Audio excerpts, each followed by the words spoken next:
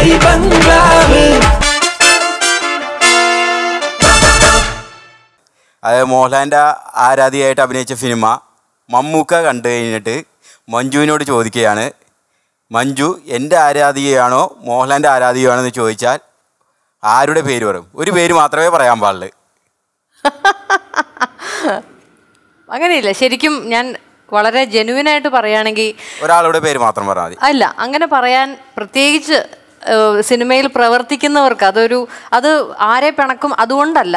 ശരിക്കും നമുക്ക് രണ്ടുപേരുടെയും കഴിവുകളും ഒക്കെ എന്തൊക്കെയാണ്, ശക്തികൾ എന്തൊക്കെയാണെന്നുള്ളത് നമുക്ക് പ്രത്യേകിച്ച് ഈ സിനിമാ രംഗത്ത് പ്രവർത്തിക്കുന്ന ഒരാളെന്ന നിലയിൽ നമുക്ക് കൃത്യമായിട്ട് നമുക്ക് അറിയാം. പുറത്തു നിന്നുള്ള ഒരാൾക്ക് പറയാൻ വളരെ എളുപ്പമാണ്. അവർക്ക് വളരെ പുറത്തു നിന്നുള്ളൊരു ഇത് വെച്ചിട്ട് ലാലേട്ടൻ അല്ലെങ്കിൽ മമ്മൂക്ക എന്ന് പറയാൻ എളുപ്പമാണ്. പക്ഷേ അത് ലാലേട്ടൻ മമ്മൂക്ക എന്നുള്ളതല്ല.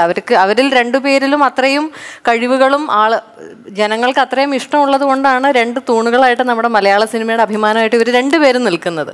അപ്പോൾ ഓരോ നടീനടന്മാരുടെയും ഒക്കെ ഒരു പ്രത്യേകതകളും അവർക്ക് മാത്രമുള്ള കഴിവുകളും എന്തൊക്കെയാണെന്നുള്ളത് നമുക്കറിയാവുന്ന സ്ഥിതിക്ക് ഒരാളെ എടുത്തു പറയാൻ ബുദ്ധിമുട്ടാണ്. രണ്ടുപേർക്കും രണ്ടുപേരുടേതായിട്ടുള്ള ശക്തികളും ഒക്കെ ഉണ്ട്. അത് ആത്മാർത്ഥമായിട്ടുള്ളൊരു ഉത്തരവാണ് കേട്ടോ. അല്ല, പിടി വിടാതിരുന്നു കഴിഞ്ഞാൽ ഒരു ഷോർട്ട് കട്ടുണ്ട്. പിടി ഇത് പറഞ്ഞിട്ട് പോയാൽ മതി എന്ന് പറഞ്ഞാൽ അങ്ങനെ ആളുകൾ വളയുവാണെങ്കിൽ പറയാൻ പറ്റിയ ഒരു മറുപടി ഉണ്ട്.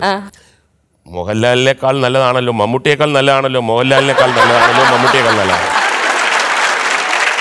എന്നോട് ചോദിച്ചാൽ ഞാൻ ഞാൻ പറയാം, മമ്മൂക്കയുടെ ആരാധികയായിട്ട് അല്ലെങ്കിൽ മമ്മൂക്കയുടെ കൂടെ അഭിനയിക്കാനുള്ള ഒരു അവസരം തരാനായിരിക്കും ഞാൻ ഒരു പക്ഷേ ചോദിക്കാം. എന്നോട് റേഡിയോയിൽ ഒരു ഇന്റർവ്യൂ ചോദിച്ചു, മമ്മൂട്ടിയാണ് മോഹൻലാൽ ഇഷ്ടം? ഞാൻ മമ്മൂട്ടി. ഞാൻ പറഞ്ഞു സാധാരണ ആരും ഇങ്ങനെ പറയാറില്ല, എന്താണ് ഇങ്ങനെ പറയാൻ ധൈര്യം ചോദിച്ചു? ഞാൻ ഇന്നലെ വേറെ ഇന്റർവ്യൂവിൽ മോഹൻലാൽ എന്ന് പറഞ്ഞു.